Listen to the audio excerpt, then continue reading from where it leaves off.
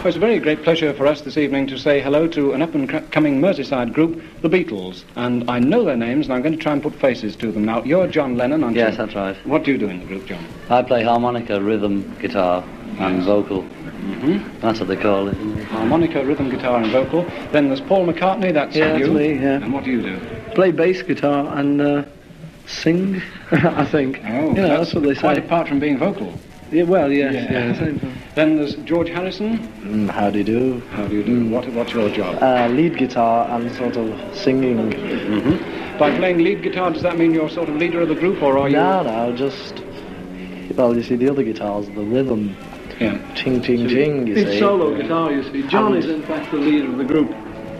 Yeah, I don't know whether we caught that or not, but I hope it went in. Yeah. And over in the background here, and also in the background of the group, but making a lot of noise, is Ringo Starr. Hello. You're new to the group, aren't you? Yes, 9 weeks now. Were you in on the act when the recording was made of Love Me Yes, Do? I'm on the record. You're on that disc. I am. It's down on record, you know. Now, I'm the drummer. what's that offensive weapon you've got there? Those are your Well, drumsticks. it's just a pair of sticks a fan have just bought me, because we're going away, and they put my name on. Yeah. And it's good, Well, you say you're going away. That leads us on to another question now. Where are you going? Germany, Hamburg. Yeah. Now, you have... 2 weeks. Standing in great engagements over there, haven't you? Well, the boys have been there quite a lot, and I've been there with other groups, but this is the first time I've been there with the Beatles. Well, Paul, you tell us, how did you get in on the act in Germany? Well, it was all through an old agent.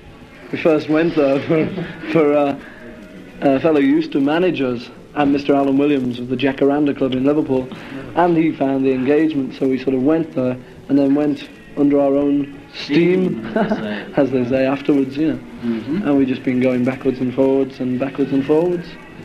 You're not dizzy at all? Well, yes, actually, yes. Yes. It's my left leg, the war. George, were you brought up in Liverpool? Yes, so far, yes.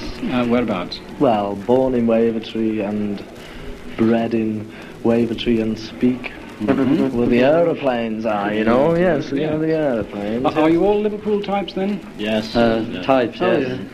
First of all, we made a recording with a fellow called Tony Sheridan.